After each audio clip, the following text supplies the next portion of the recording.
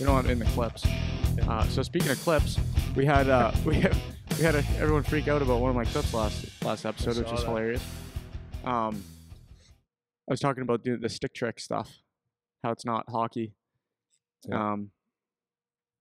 Most of the people agreed, but there was a good portion. I found more people on TikTok actually were upset about it than Instagram. Yeah, which makes sense. Younger audience, so they're all like jumping to the defense of these trickster guys. So I forgot. I didn't know the guys' names when we were talking about it, but one of them was Zach Bell. Now I know the name because I've been reminded 1 million times. Yeah, I don't know who that is. Yeah, he's got like over 1 million followers on.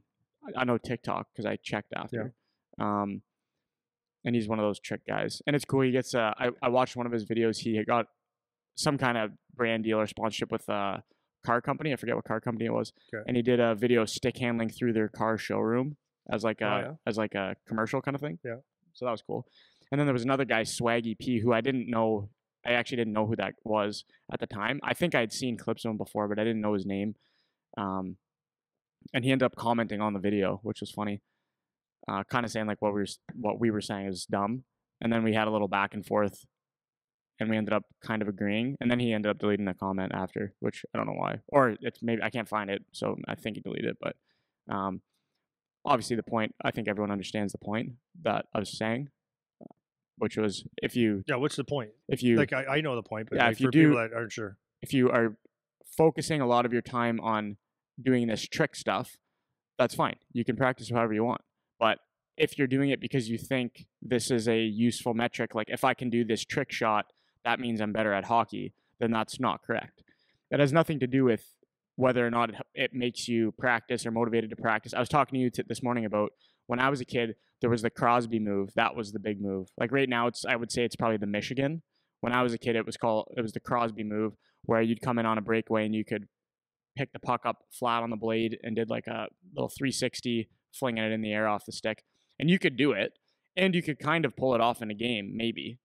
I don't recall seeing anyone do it in a game. Maybe they did, but penalty shots, maybe. Yeah, I remember this happening because I wanted to be able to do this move, and I thought only good players could do this move. That's what I actually thought. And I wasn't necessarily saying if I can do this, I'll be a way better hockey player, but I was thinking only good players can do this move. And that's just not true. It doesn't matter, So that was my point, is just if you guys practice tricks a lot because you want to and it's fun, that's fine. Like, I don't care. But if you're doing it because you think this is going to contribute to your success in the game, it's not really. And the that example everyone likes to give is like, oh, see you guys doing the Michigan in the game now and stuff like that. It's like, yeah, but you can actually do that in a game situation. And it's only one example of a move. The other one was, remember when, was his last name Malik that did the through the legs on a Yep. And then Merrick Malik. Yeah, Merrick Malik. And then guys started doing it in the game. It's like, yeah, you can do that in a game, but it's the excessive stuff, and even those moves are exceptions. Like those are not happening very often in the game, right? No. So, yeah, I'm gonna touch on that though, okay? Because I remember being a kid and Wayne Gretzky did a commercial for 7-Up, I think it was. Had his Titan stick, did a pull in. Right? Pull in, flipped it up, 1, 2, 3, baseball batted, and we did it all the time. That was like the trick move back in the day. Can you imagine that? Pull it, like if you can't do that now, pull it in. So 1, 2, 3, and hit it. And who knows if it took him 8 takes to do or whatever, but it was not a big deal, but he did, and that was like the big move back then. And of course you're going to try it, right? But I do have a thing on that though. It's very true. That stuff does not make you a better hockey player. Like I mean, I'd rather have someone work on, just shooting properly and like whatever, all the different skills and learning the positions and all that better. The flip side of that is I do like some of that. I don't know. I would never oppose to doing it, but not focus on it, because doing it gives your body like, a little bit of proprioception, trying different things. And like, you never know, right? When you're in a position where in a game, like, okay, so just take that toe drag like Gretzky did back in 1979 and tapping it 3 times. Like you'd say, we never use that game. No, actually you would. So you're coming in on a stick, or someone maybe slides to stop a shot, or you're pulling out of a pile. There's your pull in, flipping it over a body and shooting. Like there are things, but to that point, if you're on the ice for 2 hours and you're working on that trick play all the time, there's better use to your time, and it's a time and a place for that stuff. So that's what I've always said that to players. I said sometimes you're going to work on a skill, a stick handling skill, let's say, or a shooting, not so much a shooting skill, but a stick handling skill that you don't use a whole lot, but you might practice it for 4 hours, like over the course of time, to use it for a split second. But being able to do something for that split second is a huge thing. So that's like the skill buckets, right? You want to fill every skill bucket. You want to be able to do everything. You do actually, like, you do want to be able to, like, if you see, what's his name, Swaggy P. So if you see Swaggy P do something and if you can do it, it's probably better than not being able to do it, because he's agile and he's got sick hands and stuff. But having said all that, you want to play the game the right way, and then if anything like that comes to you in a game, then you have that in your bucket. So Yeah. like, and I know you agree with that. Yeah, because even all that stuff, like I would go as far as the Michigan move, let's say, where I can see that in a game. Tapping the puck in the air, I can see that in a game. What I was talking about was the, like, twirl the stick around your arm, kick it off your boot, off your head, 360 spin shot. Like, I was doing the exaggerated examples. That's what I was talking about. Things where you can actually see a place for it in the game. Like, there's no issue. Even the flippy stuff, I don't care, because a lot of the pushback I was getting was like, it gets kids to practice. It's fun. It's entertaining. And that's all fine. That was just not my point. Not the point of what I was talking about at all. The point is, because everybody sorry, I get on the microphone here. Everybody in the 80s for 3 years did the Gretzky thing, and there wasn't an extra NHL hockey player. Well, and that's another thing too, is a lot of people were saying how the game evolves and that stuff comes into it more and whatever. And it's like, to a degree, because even that tap play that Gretzky was doing, you see that not often. Still, it's not like all of a sudden everyone's only tapping it around and not handling it on the ice anymore. You know what I mean? Yeah, So, and I'm going to say this, and I know a lot of people say, no, it's different. The game's changed a lot, but it hasn't changed that much. I'll tell you one thing that changes the game is the guy that has a little bit of grit to him. Every time I watch a live game and I see someone get in people's faces and have a little bit more hardcore stuff, it's guys back off. And that is, if I was to tell 90% of the players right now, not even though they might not be like gritty guys, but if I was to say, if you're going to work on one thing, I'd work on battles, and I'd work on learning how to be tough. Like, I'm not talking, well, whatever, tough. Getting in people's faces and being a hard guy to play against instead of soft. So I'd work on the hard stuff rather than the soft stuff. Like the hands and all that stuff is fine, but everyone's doing that. And now you stick out, like, that used to be the guy that used to stick out like a sore thumb when Denny Savard came in the NHL. Coming up the ice, spinorama, making plays, having the puck on a stick and all that stuff, right? That was like, wow. Everybody else used to be tough.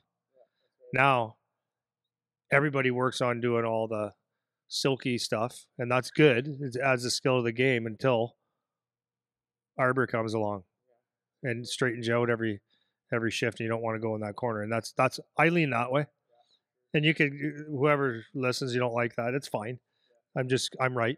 Yeah, I am. I know. I remember right. watching Playoff hockey. That's what it is. 100% for sure. I remember watching the old, I don't know if it was the Don Cherry VHS clips. They'd have Denny Savard highlights. Yeah. Old school hockey videos. He's unreal. So cool. So cool. But that's where I would work on, and I know that, like, scouts are drooling for guys that will play with some grit. Yeah. Yeah. Well, and then I wanted to talk about it more so to just, like, obviously it's a issue that people fall on both sides on. So I think it's nice to talk about it for a little extra time. So we're going to go to the next one today about the neutral zone. So last time we did D zone, we went over all, like, the quadrant things, some different situations. So if you haven't watched that one, that's a good kind of primer to how this episode is going to go, but you can watch it in isolation too. That's fine.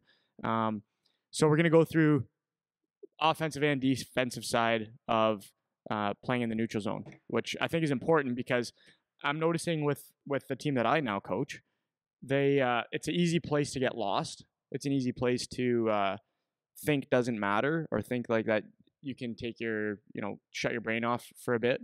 But a lot of things happen in the neutral zone. So I guess kind of to start off, last time we talked about D zone, and you kind of laid out kind of a little bit of a philosophy about defensive zone play, whatever. So I don't know if you have something like that you want to start with, or do you want to go right to the board Well, stuff? no, for sure.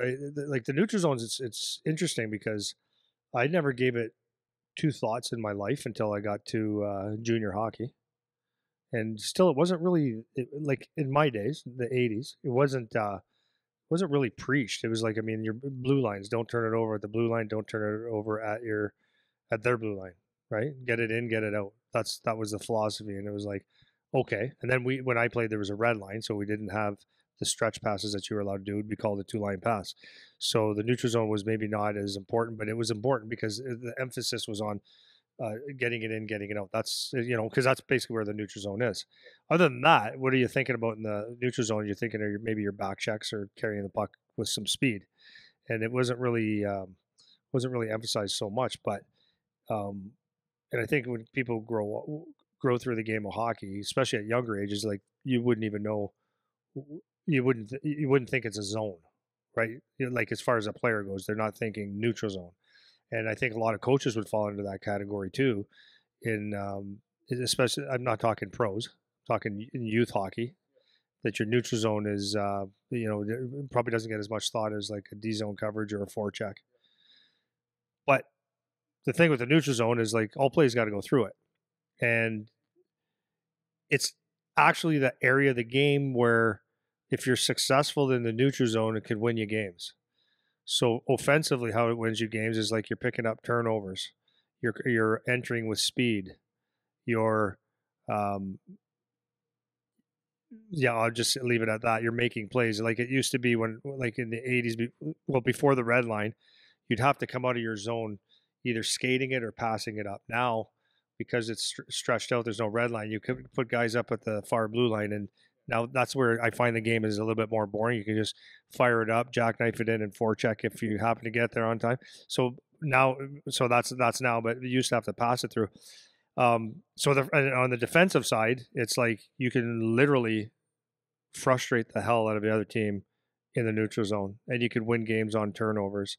And so for me, the neutral zone is huge. It's huge. And like when I coached, well, we spent a lot of time talking about the neutral zone. We had a neutral zone structure for Bantam kids.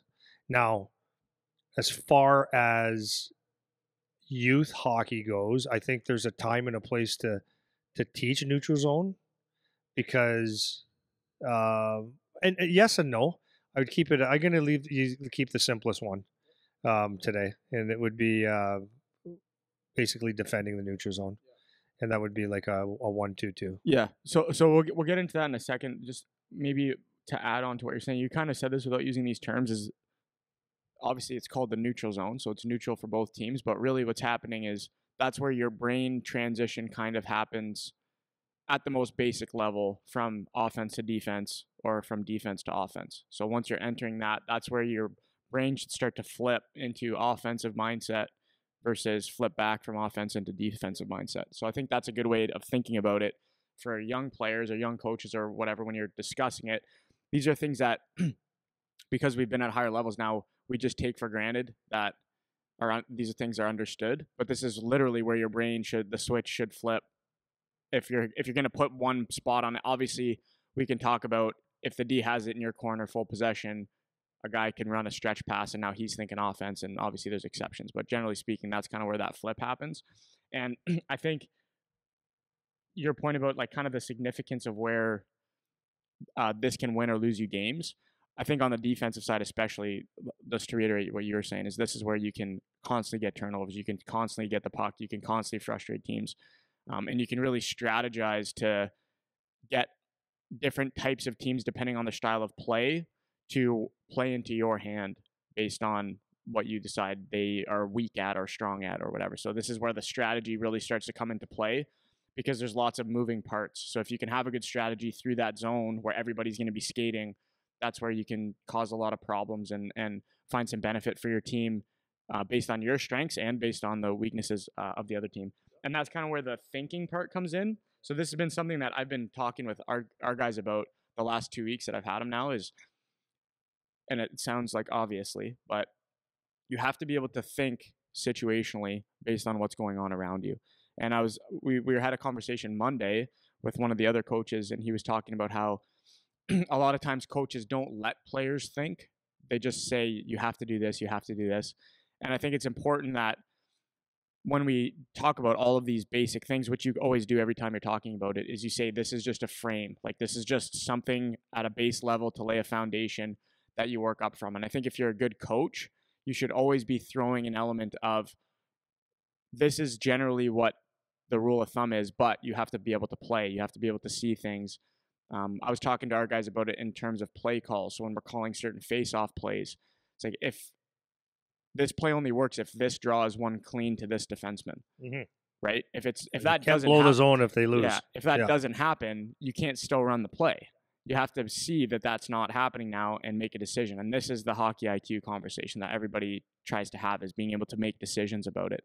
So when we lay this out and we start talking about this, like you said, you're going to talk about the 1-2-2 example, which is great, and that's like basically your foundational neutral zone play on the defensive side. But it's important that everybody knows there's different ways to do things. It's just a framework. It's just something you're going to build up from, etc. Just like with D-zone. You want to have you want to have a philosophy and understand, okay, what's it all about, right? And if can I show the board for a second? Yeah, for sure. Okay. So from it doesn't matter which side of the ice you're on, right? So let's just say, like, the puck is here. Let's say a D has a puck here, so in the defensive zone coming out, and you're forechecking. So if you have, and this is just the very basics of hockey. If you don't teach or you don't think, then what will happen is you have, let's say, the forwards all going after a puck. That's what little kids hockey looks like, right? So if it doesn't change over time, then that's how you play hockey. Then this, very simply, all you have to do is get the puck past three people, and now you have an odd man rush. Yeah, one pass, right? Beating them, yeah. So pretty simple. So that's like as simple as you can say. Now, if you don't have the thing, so that might be very simple, but the truth is that a lot of people don't teach a neutral zone. So that's why it's important, because it's like, without any thought, if you can be playing a game, kids could be playing a game, and they could be going, man, like, we can never get the puck when they have the puck.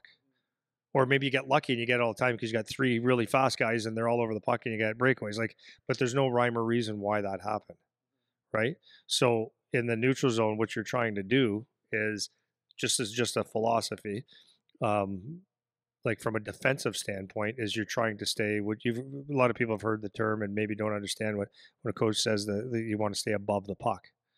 So what that means, or above their players, right? So that what that means is that you're not chasing. So that means if a D here has a puck or a forward, whatever, they start skating, and you're like on this side of them or on the outside of them, and you're kind of behind, and they're moving pucks ahead. That means you're below the puck. Being above the puck just simply means they're getting out of the way. So like in the offensive zone, if you're forechecking, it goes D to D, and you're always forechecking like from behind, then you're chasing the game. But if it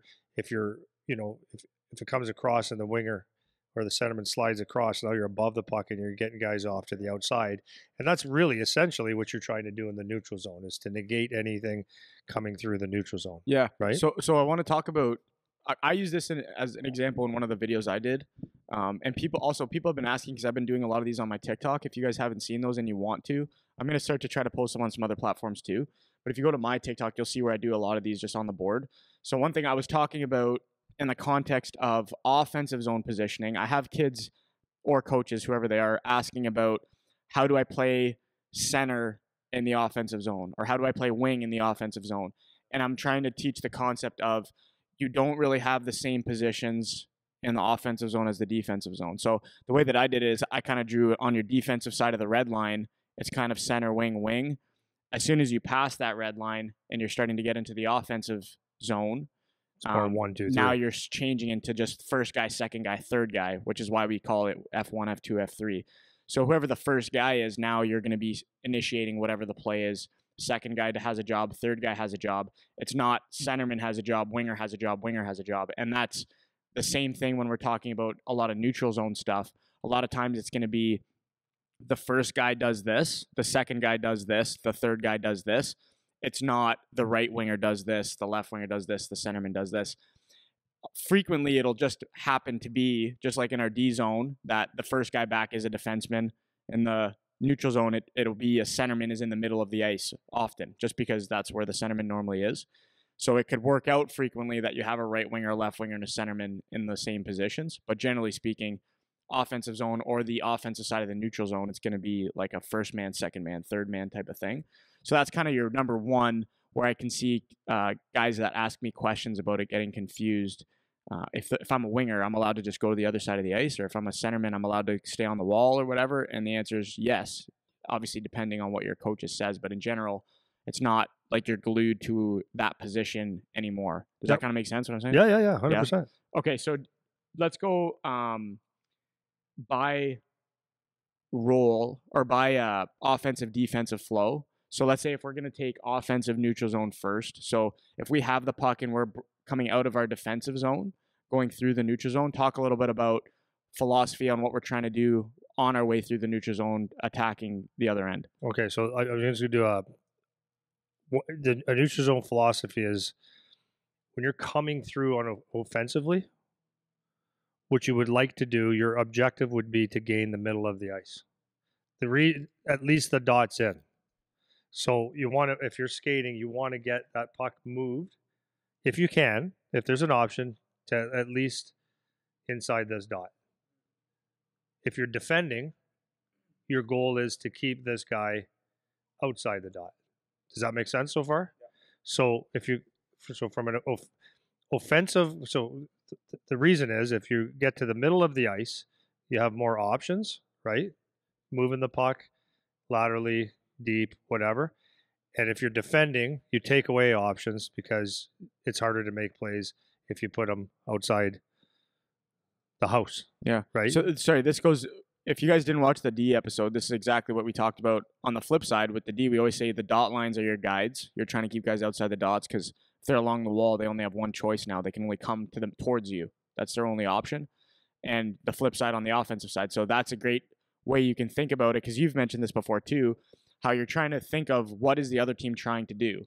So on the defensive side, if you guys know this from what we've taught in the last episode, or even episodes before, it's the D are always trying to push you outside the dots. So as the offensive team, we're trying to get in the dots. Yeah, an offensive guy wants to go here. Yeah, right. So that's offense wants here, D wants you to go here, right? So yeah, so from the neutral zone, it's just really rule number one is if you're coming out as a winger or as a centerman, this area here, that 5 foot line roughly, like width wise, I mean, is you don't want to play around with the puck too much. You either want to move it, skate it, or chip it out to a safe area. If this is the neutral zone where turnovers start, if you give up a puck in this area, then that could be in the back of your net quick. So that's like rule number one. So this might be like an obvious question, but why is that the area that everyone is so like caught up about? Why that 5 foot area, both blue lines? Why is that always said like we don't want to turn pucks over here? Why is this the bad spot? I know it's turnovers, but I could turn the puck over at the red line. Why is it worse to turn it over at just because you turn over here and you're defending again. Yeah, so it's kind of like or if you don't turn it, if you're offensive and you turn it over, now you're back checking. So it's like about gaining a zone. Yeah, because the way I think about it is guys are starting to hit the gas this way. And if there's a quick move back the other way now guys are caught because they thought we were going this way and now we're not. Whereas in the red line, guys are still kind of thinking both ways. But blue line, that's where you're going to catch guys. Maybe a D was trying to jump up and now there's a quick turnover and now we're stuck or something like that. So that's why it's always harped on those blue lines as not being turnover areas. Yeah, 100%. So that's number one. You want to get it out of your zone. Out is good. The next thing is you want to get it, like if you have a choice, once you get it through the neutral zone, if you could come with speed, that's better. And if you can enter the puck inside the dots, even better, because that gives you options for passing, shooting, or whatever.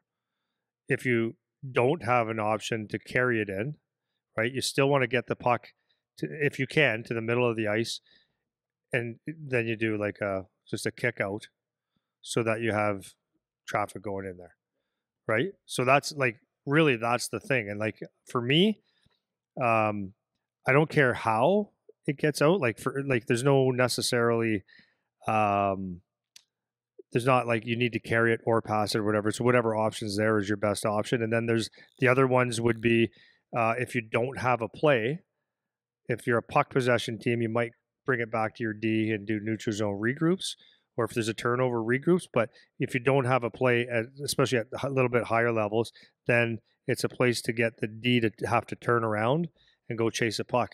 So if they're going backwards and you get a puck behind them, then speed from the neutral zone could and should beat the defenseman to pucks, which allows pressure. So that's the importance of gaining the neutral zone, owning the neutral zone in the offensive fashion is important. Okay, so if that's kind of like the puck carrier. So puck carrier coming in, you're trying to get towards the middle of the ice. You have options either way.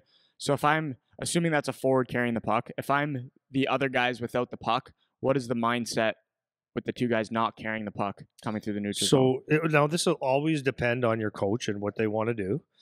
But if like basically you want to get to the middle of the ice, but if you want to support the puck and give, so let's just say it's coming straight up the middle of the ice, and this is the center. Keep it simple. Your job is sorry, center guy has the puck. Center guy, your centerman has the puck. So let's say he's more cheating on this side. Well, we could have support, like so he's forcing a pass, like to create a 2-on-1, right? If you can create 2-on-1s, that's where you can make plays. So if you let's say this is a 3-on-2 with a winger and a winger, so what you want to do is kind of overload someone to make a 2-on-1 somehow. If you create 2-on-1s, your odds are better, right? So that could be a pass and a pass back. It could be skating it and faking a pass, whatever. But this guy might want to support a puck. So you're just looking at your options and saying, how do I give this guy an option? So that could be like if you're deep in or just coming out of the neutral zone, it could be the puck coming here as a winger, or even here somewhere in the wing as a winger, and a centerman coming up. He's probably supporting, but it could also be like a winger slashing across. So you have like numbers, right? 3 against 2 now, right? So those are just things that you could be looking at as options. So it's like it's all about like in situations like all over the ice, what you're trying to do is outnumber people, right? So if you come through the neutral zone, like you'll see a lot of the times. This is something I teach in when we do 2-on-1s, because 2-on-1s and 2-on-2s drive me nuts in practice. So this is just a numbers thing. It has nothing to do with the neutral zone. If you do a 2-on-2, so you got a D and a D, and you come up the ice and you got a forward and a forward. So many times you just see guys go 1-on-1, and they never work. So what you're trying to do on these is like if this guy's a puck carrier, you're trying to maybe get out wide or cut to the middle and have a cut. So this becomes a 2-on-1, right? So that's what you're trying to do in basically every situation. And then on 2-on-1s, just to give people other things in practices, the one thing I have to harp on practices is on a 2-on-1.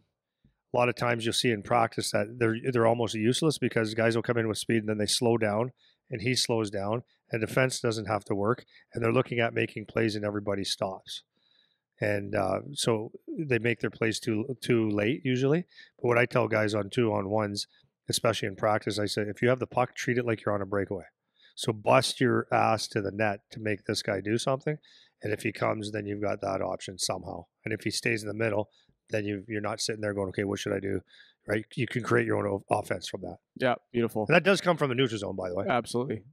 You said exactly what I wanted you to say. That's great. Oh, really? My brain was in the same spot. I was thinking like outnumber people, support, find ways to isolate guys.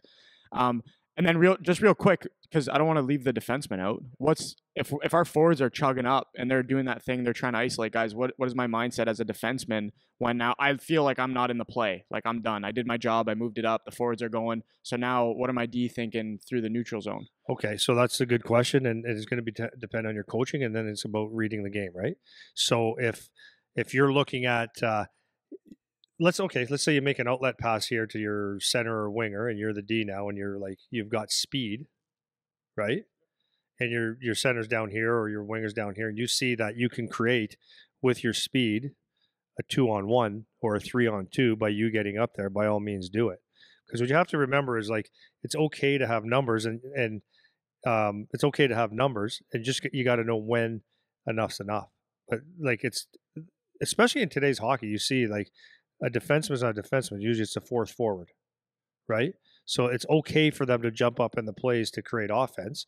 And if you're thinking hockey, if the winger or centerman is the last guy out of the zone or the second last guy out of the zone, doesn't mean that he has to play center down here. If he's looking like you're seeing more numbers back checking, then it wouldn't make sense to necessarily jump in the play. Or you got a high guy or something like that. It doesn't make sense to jump in the play. It might mean that you have to slow down and take that last guy, or you become the defenseman until there's a switch. So it doesn't really matter. So a defenseman jumping in the play is encouraged. It just has to be at the right time. So you don't just go there just to go.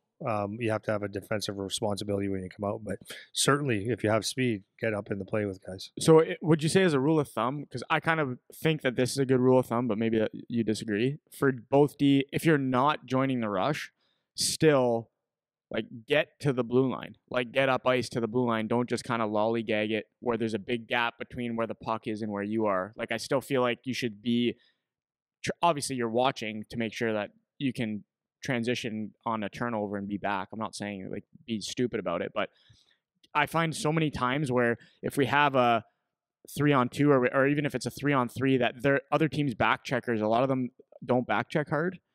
So you have a chance to get to the blue line, even if you're not necessarily joining the rush as a late guy where maybe you have some space, rebounds get kicked out, pucks go up the wall, and you're already in a good spot to keep it in or stay on offense or whatever. So I find it's just like a kind of a bad habit to, move the puck and then just relax. Yeah, no, 100%. When you move a puck, like just for example, I was talking to guys this morning. This is more of a defense, neutral zone, doesn't matter. So let's say I'm going left-handed here, unreal. So I have a rule that is applicable most of the time, and it goes like this. It says, if you don't move your feet, bad things will happen. If you move your feet, good things will happen, right? So like we do a D to D pass right here. So if especially the wider we are, it doesn't really matter, but let's just say we're got some pretty big gap on the ice. If I make this pass without moving my feet and I send that puck across to this guy, it might be a good pass. Okay, great. Now, what happens next? If your feet aren't moving, you're stuck here. So if this guy comes up the ice and he doesn't have an option to make a play, and he needs your support, he can't make that pass back to you. So by moving your feet, it's just a natural thing that will happen. If you move your feet on this pass, and what happens is you'll end up somewhere in the middle of the ice. Okay, that's a really bad picture of whatever that is. So you're going to end up in the middle of the ice. So if this guy comes up the ice and he doesn't need you, fine. If he comes up the ice and he's got pressure coming out like this, he can put it back to you. And now you're in the middle of the ice to make good options or to skate it up. The other thing would be is if you get in the middle of the ice, if you make that pass and you don't move your feet, if something goes wrong, if a guy gets a stick on it or it hits a rut or you bobble the puck and it ends up here, you're flat-footed, you can't move, he can't move, or he's moving this way.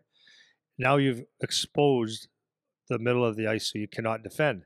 So by just a simple thing, by moving your feet, right, D to D, and you get your feet moving, anything bad that happens in that area where it's very dangerous, you're taking care of it, right? So like so when you're coming in the neutral zone and you see something coming, your guy's coming up the ice, yes, D to D, move your feet until you shouldn't move your feet anymore. So you wouldn't move your feet if there's the opposition's forwards were here and they have possession or something like that. So I don't mind one guy going and being a threat, especially if you have possession, and then one guy has to read numbers in front of them. And if there's one or two numbers that could be a threat, then you move your feet, but you're mobile so that if there's a turnover, you get your ass to the middle. Yeah, you're already moving, right? Yeah, beautiful. So, yeah. Does that make sense? Yeah, that's great. That's great. Okay. This episode of the podcast is brought to you by the PowerTech online membership program. If you've been listening to Andy and I wondering, hey, how are they able to get all this podcast content out there? Well, that's because of our members. For just $9.99 a month, you can get access to our online video library, including hundreds of videos of Coach Andy teaching, and have the option for consultation calls with Andy or myself to go over anything you need. We can cover training, nutrition, coaching, parenting, agents, the junior college hockey path, whatever's of interest to you. You'll also be able to participate in our popular Ask Me Anything episodes, have access to special discount codes, and be given priority for any PowerTech in-person camps or events. If you like what we're doing here and you want to support us, this is the best way to do it. Visit powertechhockey.ca/memberships or find the link in the description of this video to learn more. So I want to go to some regroups now. So kind of along, actually, I was going to ask you to start on the same point with those defensemen making that pass, moving their feet, their hinge thing. So maybe if you want to start with the D. So now if we're doing neutral zone regroup, so we're still going to be on the offensive side. We're regrouping, transitioning to go offense. Maybe start, D has the puck. What are we looking for? And then you can do it however you want. If you want to go add the forwards into that as well, whatever's easiest for explaining purposes. What are we trying to do? How do we fill lanes? What's the mindset for each position kind of thing? Yep, no problem. So let's just do an old school regroup where it's going D to D. And again, this is I'm going to do the basic thing. And I want whoever's listening to maybe think outside the box for what's good for them. Okay. Because I know I watch teams that no matter what, and this is the philosophy and this is how they play. A D can get a puck caught here and it's strong side up. Strong side meaning where all the players are. It's if you look at that, if you look at that strategically, you'd sit there and say, well, why not move it to where the players aren't? But the habit is go strong side, because the numbers are going to be there and you just keep chipping it out. Some guys go, it'll be a neutral zone regroup, meaning either D to D, because there's no red line anymore with a guy. This is usually older hockey, with a guy up here to chip it in or to skate it in, but their D are stretched out here too. So it's there's usually a chip in. Or it's a D to D to that, but that's older hockey. So what you're actually trying to do in the neutral zone is traditionally let's say it's the next most important person, in my opinion, on a neutral zone regroup would be your centerman, or if you're back checking, the first guy back would be what we call, again, like what Eric said earlier. Once the puck is dropped, there's really, honestly, no real such thing as a center winger. It's basically who's first. So the first guy back would be the most important person. It'd be like in your D zone. The first guy back is like the centerman that helps the D. So the centerman will dictate, needs patience and will dictate. So if we know we're going D to D or whatever, the centerman's got to kind of not be in a hurry. He's got to be able to have patience and come down low. So if this guy's got the puck and chooses to go up the strong side wall, then the centerman can't get too far ahead and curl already. He's got to be on the side to puck support. So that's why when you're coming back, you almost have to slow down and see what the read is. So if he starts moving this way, and he's going to the wall, then you have to kind of support so that there's an easy pass there, or when the puck comes out the wall, you've got support for a quick pass. If he goes D to D, right, this is where a lot of guys get caught, where the centermen are really important. A lot of centermen will just curl and get too far ahead of the game, and I call it ass, heels, and elbows. If a D can see your ass, your heels, and your elbows, then you're not in a good position to take a pass. So you want to give yourself the opportunity as a center to get deep and to get low and to take position. So if I'm a left-handed shot, my stick would be on this side, on my forehand. So as I curl here, I can go eyeball to eyeball with him, and he can make me a direct pass. And the only time it's not direct is when I get by him, and it's only for a split second. So you want to give that option. So the centerman's the most important. It takes patience to read the play. And then on a neutral zone regroup, some guys go, if the center goes to the wall, this guy swings. It depends on what you want. Then the opposite would be true, that if the center goes here, the winger stays here. So it's like touch passes, and it's actually just a preference on what you like, and then your personnel. And then the far side, like if it goes D to D, then you cut between the D or create that option, and then it depends if they're throwing in dumps and you have systems in place for that.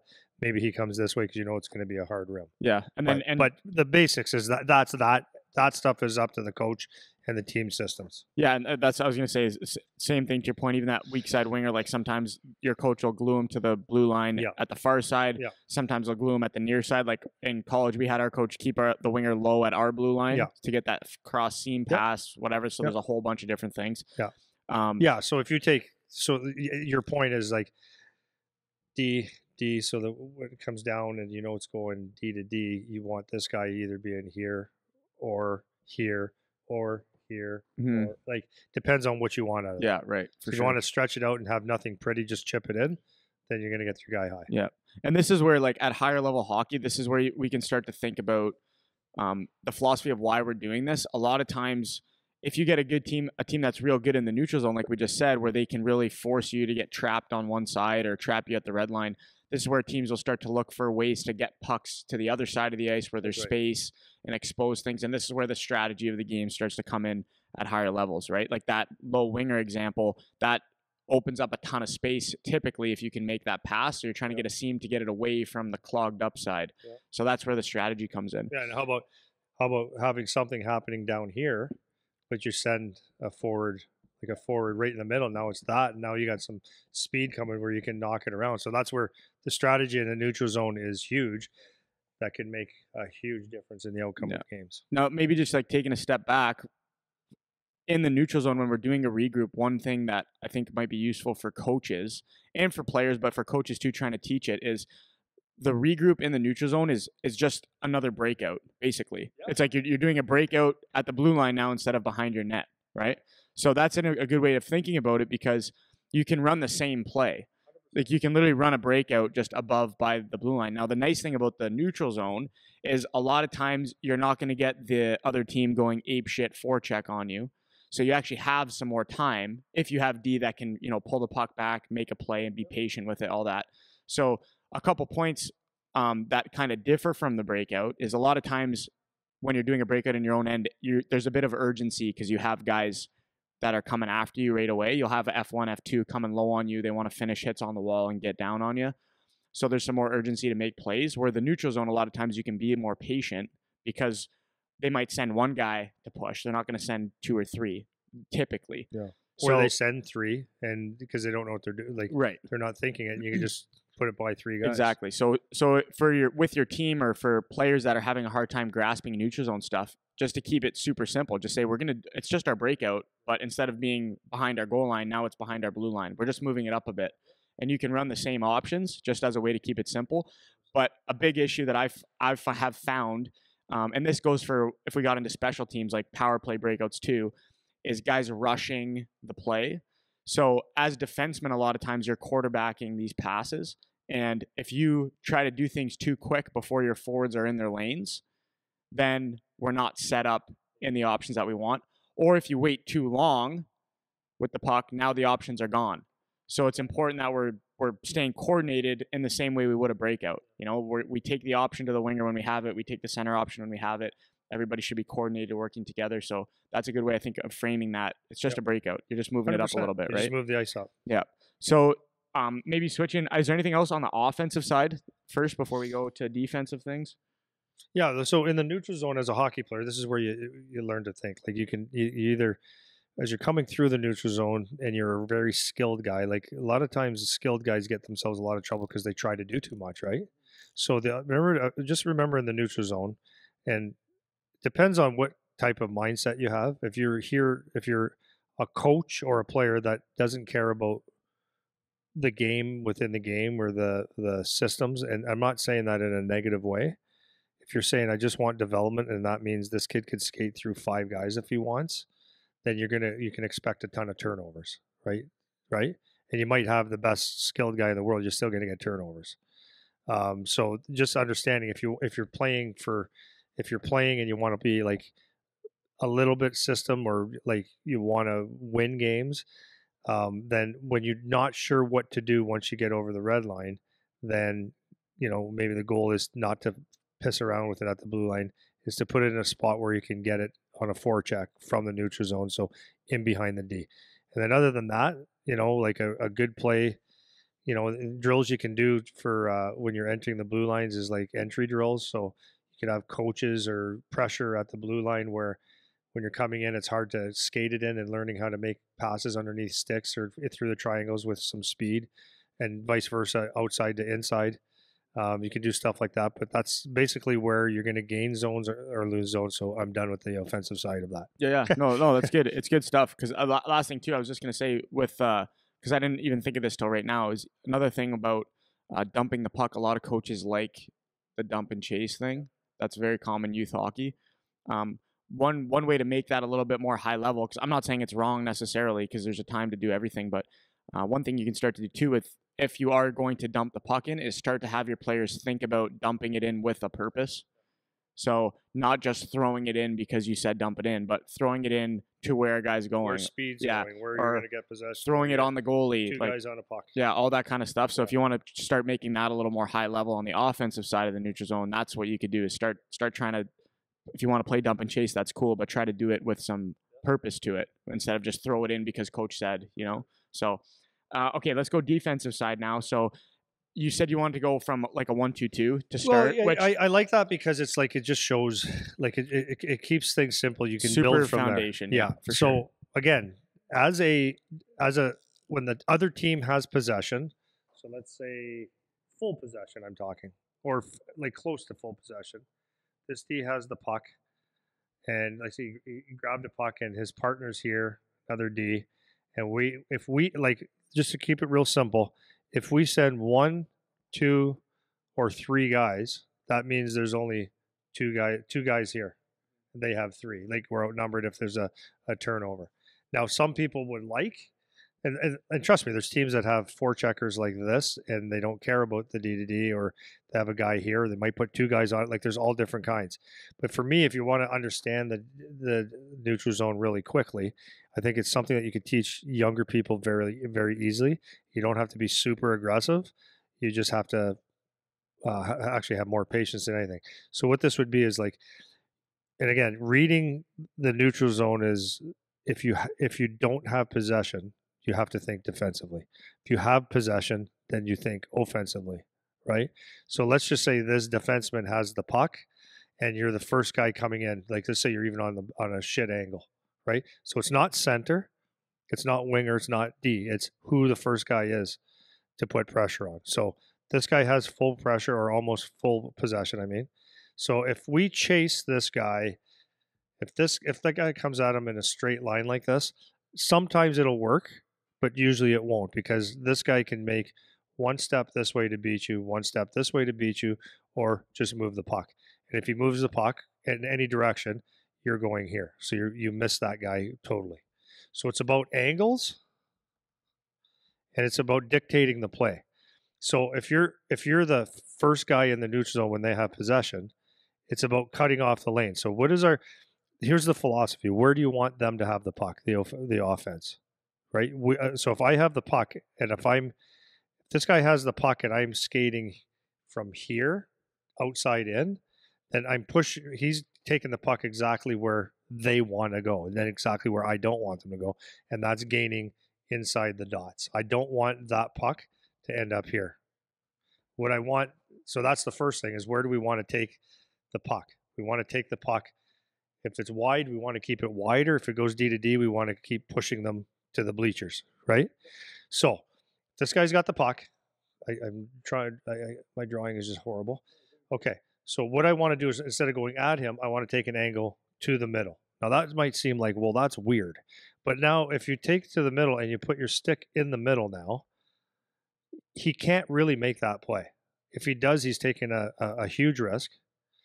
And I would say he's not the brightest guy, right? So you take away this option. So now he's like, okay, I can't really move the puck in this area, so I have to go this way. So that's what we call the 1 in the 1-2-2. So this guy kind of just gets underneath him, not on top of him. You kind of get underneath him. So like if we do a checking drill, so I'm just going to change gears here. So if a guy comes out of his zone like this, if we attack like this, it's one step to beat you. If he comes around the net like this and we get almost underneath him and we force that angle to the wall, that's what we're trying to do, to take away his options. That's what we're trying to do to this D, is to take away that option. Okay, so now you get underneath him a little bit and you force him. You might even be behind him a little bit, but that's okay. So he starts going up here, you're going here. So what you've done is you've taken away half of his ice. Okay, so that's good. Now he feels pressure. Now, what's the next part of the forecheck? And it doesn't have to be this, but this is just an option. The next part would be to make sure that he stays on the outside of the ice. So the 2-2 part goes, your other forward would be in this area, inside the dots, inside the dots. You have your D inside the dots, inside the dots. So now there's your other 4 guys. Okay? Now, that's simple enough. Like the philosophy, I'll go into a little more detail after. So the philosophy now would be, as he's coming up the ice, this guy is almost in a straighter line, but he just works real hard to take away that ice now. So now you're shrinking this guy's ice to make plays even more. Mm-hmm. Right? So he's got F1 pressuring his back pocket. Right. So now you got the back pocket, and then F2 you got cutting his head off there. Yeah. So he's thinking, as you get older, is it a hit? Is it a stick on puck? Is it both? Right? Oh, I'm running out of time. I'm going into these boards. What do I have to do? So what we're trying to do is, by the time he gets to the red line, is run him out of real estate or not take away any other plays. Right? So let's say it doesn't work the first time. So we got 1. So 1, 2, 2, D. That's your 4 or 5. Okay, so let's say you're going here and he makes a D to D, that's fine, because now you've taken angles. All you're doing is you're just switching your angles. You're still underneath this guy. These guys are still taking away the middle of the ice. But let's just say this guy does get to make an option. So now the next phase of this would be, these guys are looking at, they're not just there doing nothing. What you want to do is you want to be on top of the other players. So you want to take away the red line or the top of the other players. So if they've got guys up like right at the red line, then that's your challenge, is you want to plug that up. So you want to get more higher, right? So that, but the point of this is that you position yourself. So let's just say, let me give me a different color. Yeah, that's good. So we're playing the green guys. So let's say the centerman is here and the winger is here and the winger is here. Okay, so we're not worried about so if it goes D to D here, that's fine. We're underneath. If he makes that center play, this guy steps up. If he goes to the winger, this guy pushes, and this guy pushes and squeezes. This guy comes to the middle. This guy comes to the middle. There's no room to make a play. So this is where turnovers happen, right? But let's just say they're a really smart team and they can defend this a little bit, at least a little bit, because nothing's ever perfect, but this is just about reading the game now. It's right. You're staying on top of these guys. Now, if you have these guys too low and they make that pass, now it could be a 2-0 or 3-0. That's why these guys have to that's what I mean on being on top of them. Does that make sense? Yeah, above them. Yeah. Okay. Now, if the puck goes to a D to D, let's say they were smart and we were going for that forecheck and they went D, and this guy starts carrying, and they were smart, like we talked about earlier. When this guy moved the puck, he came back to the middle of the ice for a hinge, and this guy starts going, and this guy starts sealing it off, but then he sends it back. I'm real deep in the zone here. Sends it back to this guy because they're reading, oh, we're going to hinge it and going to send it to this guy so he can take off. Well, this is why the middle of the ice, you're still taking the middle of the ice, but this guy, this is his guy. So now it goes there, comes up the ice. This guy goes like this, and you got your one-on-one. And these guys just simply shift. Right. So it keeps it fairly simple. I hope that's simple. Yeah. So okay. So let's do this. It's simple for me and you, maybe. No, I don't but know if it's simple for the flow makes sense. But let's take a step back. So let's just clear this off here. So I want you to let's use green and draw their team in a neutral zone regroup. So they're regrouping. So just do general positions. So we got a D, a centerman, a winger, and a winger. Okay. So puck's not moving. Let's just say like defenseman has the puck here. And where are the black guys? Just in coverage, basically. Let's just say where's coverage. So we know our F1, we want him to cut the middle. So he's going to be somewhere to initiate the first push. Right. Now, where are my other guys? Yeah. Where are my other guys to begin in the neutral zone? Okay. Just basic coverage, just so we can see where our guys are. This would be, he's cutting him off. So we know F2 should be F2. Yep. And who's his primary? Inside the dots. Yeah. Okay. It's not outside the dots. It's inside the dots, somewhere in here. And you're taking away kind of this pass. Right. So or this skate. So your primary thing is your dot lane. You're staying on the defensive side or above their winger. Yes. And your primary goal is either going to be to be the second guy pushing that D, like you just said, if he comes your way, or you're taking that winger if a pass is made to that guy. Okay, so that's you. Away that and that. Okay, so now so other F3 is here. So it's not the dot. What are we trying to protect on the neutral zone in our defensive zone? The middle of the ice. So if I'm over here, I open up this lane. So you're just clogging up the middle of the ice. So this guy it's hard for him to make an option. All he sees, it's his guy, but he sees a black guy there too. He sees this guy, but he sees a black guy there too. He sees a defenseman. Sorry, that's inside the dots here. So it's like there's a lot of guys there. He sees a defenseman in the middle of the ice here. So when this guy's coming off the ice, he doesn't see a whole lot of options. He sees pressure. Right. So this is our basic coverage now. So we have F1, F2, F3. The reason we call this a 1-2-2 is because we have one guy first, next two guys are in a line, next two guys are in a line. So that's 1-2-2. That's why we call it that. So everybody's in coverage. So now from this, we can see the example you gave at the end there where how we're kind of overloading towards the right-hand side of the ice for the green team. Yeah. So if they're smart and they do that hinge, we can see that open space now on the far side, right? So now if we do the hinge comes back to this D. Yep. Okay. And they go out the other side. Yep. So now it's as simple as this. This is honestly as simple as it is. He brings it back to this D. So this D is obviously coming up this wall. It's as simple as turn it, take away the middle, and it's actually this simple. Stay on top of these guys and go like this 10 feet. Nothing else. There's nothing else to think about except stay on top of those other guys. That's it. And then if it comes up the wall, pressure, pressure, pressure. Yep, for sure. To the middle. That's beautiful. That's all it is, man. And that's like your super 101, like easy, perfect. So our F1 does the re-attack if they do that hinge, whatever.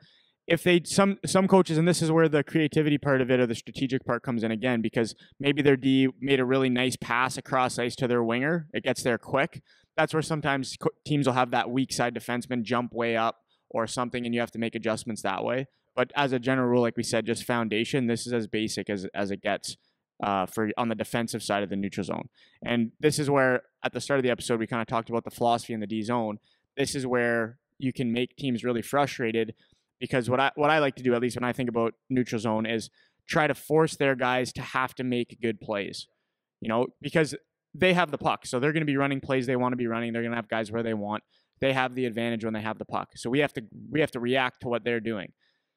If we can put them in a position where their guys have to make good plays, so forcing guys to make backhand passes, forcing guys to make sauce passes, forcing guys to turn and hinge back and make other plays that they didn't want as a first option, that's where you can cause frustration, mistakes, turnovers, because especially at youth levels, guys aren't that good yet.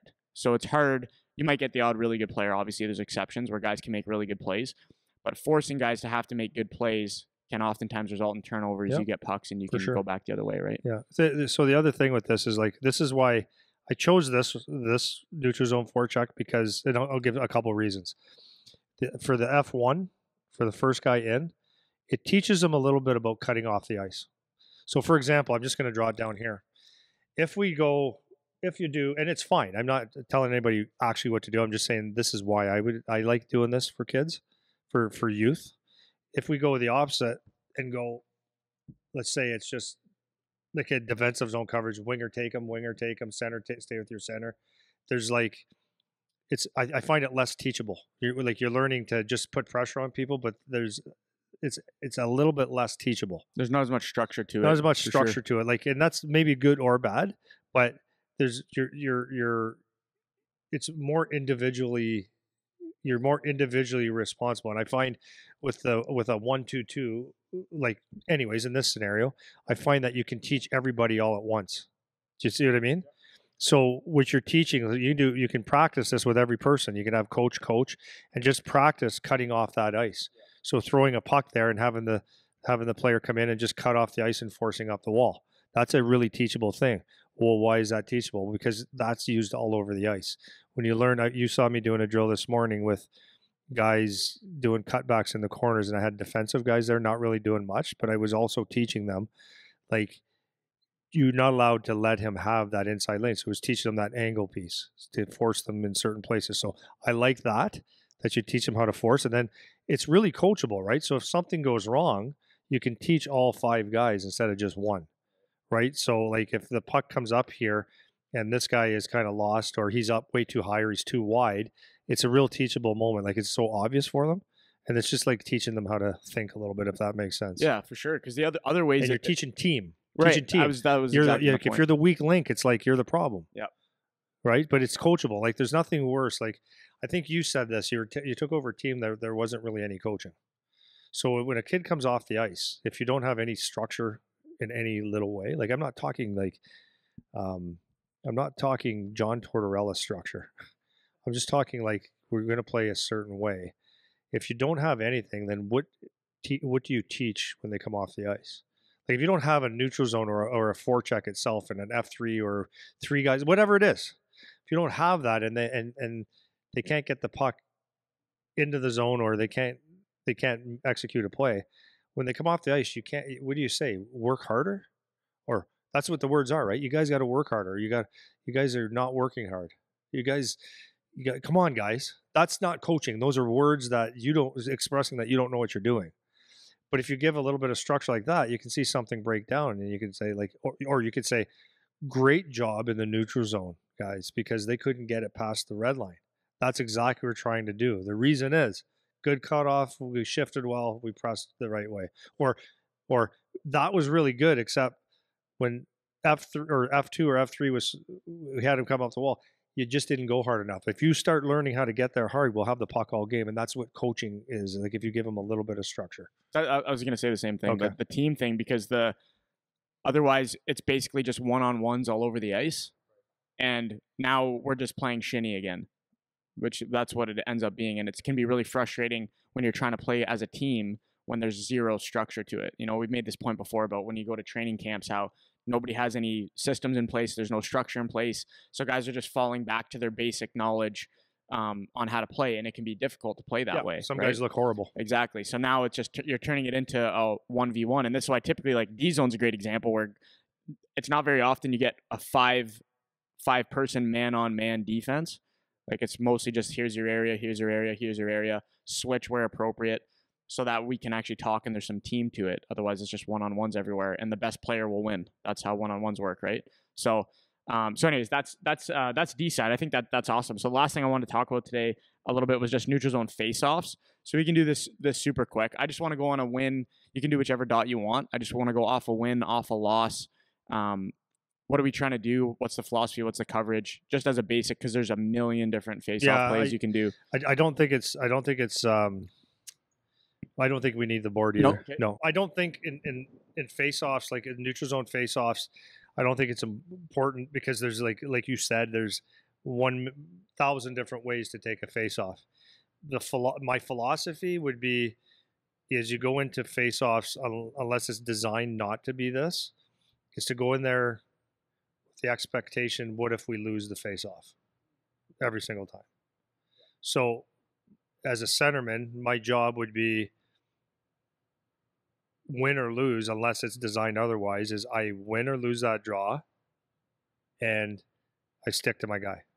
Get my stick between his legs, and I don't let him go. I stay on the defensive side until I feel we have possession and we can go. Okay? For wingers, I call it squeezing. I don't like the wingers to release from their man. So if you take that face off, right? Like, here's 2 guys. If you take off too early and it's a defense and we lost the draw, then you're on the outside of the play. You're not defending. You're not blocking guys out. So I just call it squeezing. And until that puck is won or lost, then you go to your position. So that's basically the philosophy. It'd be like you keep contact with your guy, kind of thing. Yeah, in case there's a puck 3 feet away from you, you don't want to be pulled away from it, right? Yeah. So unless otherwise, that's what I would say. But then there's all kinds of face-off draws, face-off plays that you can make in the neutral zone that could have you on the far side, or releasing right away, or defense taking your spot. So I don't know if I could go into a lot of detail any other ways than go into a face-off thinking D first, and unless otherwise told, because sometimes there's face-off plays where you lose them on purpose, like so that you have pressure going to the points or whatever when they win. So Yeah. that's all I have to say about that. Okay, beautiful. That's all I had for today. I Okay. think that was great. We were flowing. That was good. Yeah. Anything else to say about neutral zone stuff in I general? just think, okay, I mean, when you talk about something, it becomes the most important part of your life, right? It's like if we talk about health, if you read a book about eating and you discover that avocados and broccoli are and eating meat is the most important thing, and you buy into that, then that's where your mindset is all the time. So today, neutral zone, like when you start thinking about it, you go, wow, this is like really, really important. I can be a really good hockey player in the neutral zone, which is very true. So I would say the neutral zone, your defensive zone. If you want to be a good pro, or if you want to get to junior, get your school paid for, you want to be a really good hockey player. That's the area that where you would really like to. I would say study and work really, really hard at being a defensive player and a neutral zone defensive player, because you'll be undercover really good hockey player. All of a sudden turnovers will happen simply because you're good at it. Oh, last thing about, I do have one more thing. It'll take the, it's actually very important because we didn't talk about back checking or tracking. Okay. So it's really simple, guys. This is actually really important. You make a difference. I was watching a couple OHL games the other day, and I was watching one person in particularly back check. So the play would happen, a winger, and he would come back 50% speed, and he would be back checking like out here. Okay? So when you're back checking, and even if you came back at 100%, as hard as you can, if you're coming back through here, what part of the zone are we trying to take away from the other team? The middle. So when you don't, like, and it always comes back. We talked about in a defensive zone. If you don't know what to do, go back to the house, home plate, whatever they call this stupid thing. Call it whatever you want. That looks like a muffin. It's a pear with something on it. But your instinct should be to take away their threats. So if your habit is puck gets turned over, I've got a back check. It's not out here. You're not helping your team. You're actually helping them. So your instinct should be in this area here, in between the dots. You're busting your ass. Just be in there somewhere. Just be in there. Yeah. Be in there with speed, because I can't tell you the good players that. Here's the thing.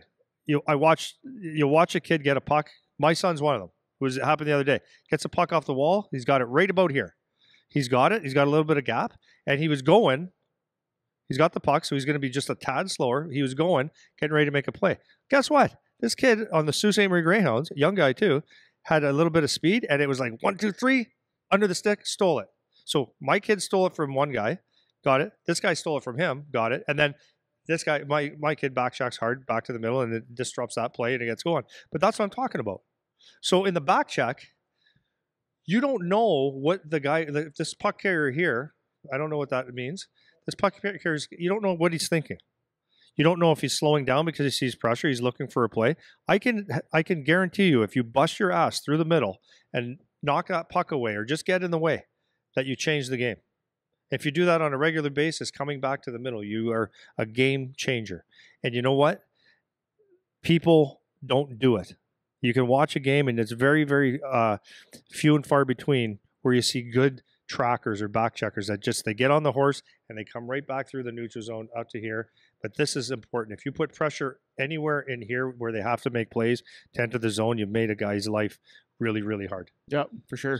So that's what I would end on. And then that's lovely. Last thing for me is, because I'm even just thinking of this now, coaching the team. I'm having a hard time as a coach deciding what to work on, because there's so many things that we should be working on. So I'm going to end off just kind of more for coaches. If you're listening to these podcasts, you're looking and you're like, holy shit, like we don't do any of this stuff. Like we need to work on everything. We need a complete overhaul. It's okay. It's just pick a thing, pick a theme that you're going to do for the week, for a couple weeks, whatever, and use drills to work on that thing. So just as an example of what I'm currently doing, I use our Tuesday practice. We have an hour and 20 minutes. I use that to focus on defensive zone. So that includes coverage, that includes getting pucks off the wall, that includes breakout options, that includes faceoffs in the D zone, etc. My Tuesday practices, until further notice, are working on that. That includes battle drills in the corners, like urgency to battle in our end. So the theme for my Tuesday practices is defensive zone, and that's how I'm keeping it until I feel like we've improved. I would love to have an hour and a half to work on offensive zone. I'd love an hour and a half to work on only neutral zone. I would love that, but you're limited. You only have so many resources. My Thursday practice, I do special teams. We only have 1 hour, so I do power play, penalty kill. And then we usually have a Friday practice. Sometimes we don't if we have games or whatever. I have an hour and a half where I'll take whatever happened in the previous 2 practices and work on what sucked. So there's so many more things I need to work on. I need to work on neutral zone. I need to work on offensive zone. I need to work on everything, and I can't do it. So I'm prioritizing what I feel are the most important things. And for us right now, it's tightening up our defensive zone and then working on our penalty kill of special teams for me personally. That's our team where I'm putting most of my stock today. After a few weeks, maybe that changes, and then I'll go to this neutral zone stuff where we really focus on forecheck coverage, etc., to try to make that better. And then we can cycle it back to D zone again in a few months if we need to, or whatever. So my message to coaches is just don't let this feel like, wow, we have so many things to do. I don't know how we're going to work on all this stuff. It's like you don't have to work on everything. Just pick a few things. Yeah, and if I think if it helps, like you'll hear this all the time, is like if you teach defense and you let offense take over. So I would use that as a philosophy if I was saying, well, even if you got the best, fastest offensive team, well, especially if you do, those guys need to learn how to play good D. So good structured, like not totally structured, but give them something to do where they're responsible in their D zone. And when they don't have the puck, that's like, so the last part of this is you hear people say like, your play without the puck needs to get better, like as a scouting thing. Well, what does he do without the puck? And that's a very good question because you only have the puck for a small period of time. It's what you do without the puck that makes all the difference in what type of hockey player you are, right? Connor McDavid has the puck a lot, but it's not nearly as much as he doesn't have the puck. So the reason he gets the puck a whole lot more, if you look at the progression of his career, I'm not trying to analytics guy. Yeah. But if you look at how his career went, his defensive coverage and his defensive give a shit meter went way up because it's no slight against really good offensive players. They're so good offensively that they just wait for those things when they're young, and the coaches aren't going to give them shit because those the guys get 3, 4, 5 goals a game. They win you tournaments, and they get their ass kissed a lot of the times. But good coaches will take those guys and like teach them to decide. So anyways, Connor McDavid, for example, has improved his defensive zone or defensive side of the puck so much that he gets the puck more in different areas. He helps his team out more. He's a way better player just simply by being on the D side and gets the puck more. But that's the question you have to ask. If I don't have the puck, what am I doing? So the neutral zone, the support and all that stuff, the the tracking and all that stuff, stick in positions, those are all things that you do without the puck. And the guys that do things well without the puck become very good hockey players. And especially as you get older. Right? So that's why this is so important. So if I could, you might have coaches that just actually don't know what they're doing, and I'm not saying that in a negative way. That's youth hockey. That's reality, man. You know what I mean? Like if I went to take a trumpet lesson today, I wouldn't expect. What's the guy, Kenny G? Yeah, Kenny G's not teaching me. Timmy Trumpet. Timmy Trumpet. Yeah, Timmy Trumpet. Timmy Trumpet. Yeah. Anyways, he's not teaching me. There's going to be someone that can play the trumpet a little bit. Maybe it's a high school student or something like that. It's like they don't know ins and outs. So, but that's why you personally as a player is try to find things like, and this is good way when people listen to this, they maybe for the first time hear, oh, I have to be good in the neutral zone, or, oh, I didn't know that piece. Maybe I'm going to work on that. If you take one thing out of this, you're actually going to see some progress. Like, and the one thing that I could say everyone can do, everyone, like is the tracking. Is that when you lose possession, it's going the other way. If you just bust your ass through the dots in the middle and come back to your defensive zone, your game is going to be exponentially better just doing that. So that's that. Sick. Play without the puck. That's all I like. That was sick. I'm not trying to toot our own horn here, but that was a good episode. Oh, good. Good. Okay. That's what we want it to be, man. So next week, offensive zone, and then that'll wrap up the little mini series here. Okay. Cool. Goodbye. Bye.